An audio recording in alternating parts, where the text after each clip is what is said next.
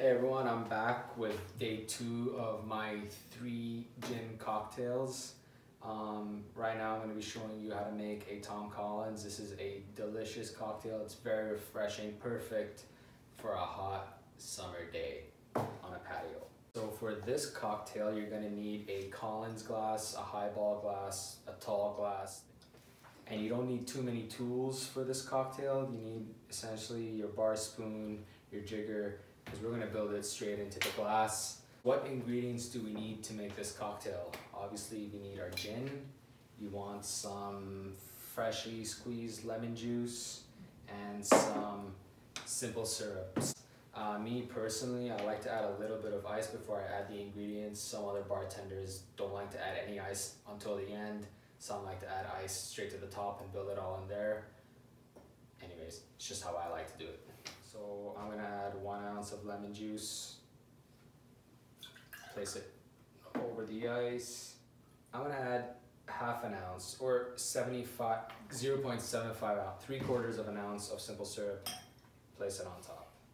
All right, next ingredient is the gin, the most important part. I'm only gonna use 1.5 ounces, but again, go crazy. I recommend don't use more than 3 ounces of liquor in a cocktail. Otherwise, you kind of just mask all the other ingredients, and what's the whole point, right? So 1.5 ounces of Bombay Sapphire on top. The next step, and again, this is how I like to do it, is you just take your bar spoon, put it in there, stir. Not stir too much, just make sure it's, just try to make sure everything is one with the others. And the next thing I like to do is I like to add 1 lemon, and I want to push it all the way down with my bar spoon. Okay. After I added the first lemon slice, I added some more ice on top. I'm going to take another lemon slice, do the same thing, push it back down again, right? And then we're just going to top it up with your favorite sparkling water. I'm using San Benedetto here. It's not necessarily my favorite, it's just the one I got. Also, if you want, use regular still water, but I prefer carbonated water usually, almost always, so I'm going to use that.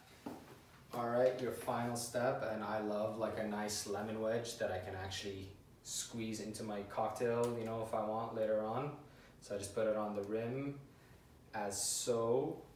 Grab your straw, put it in, and cheers, enjoy.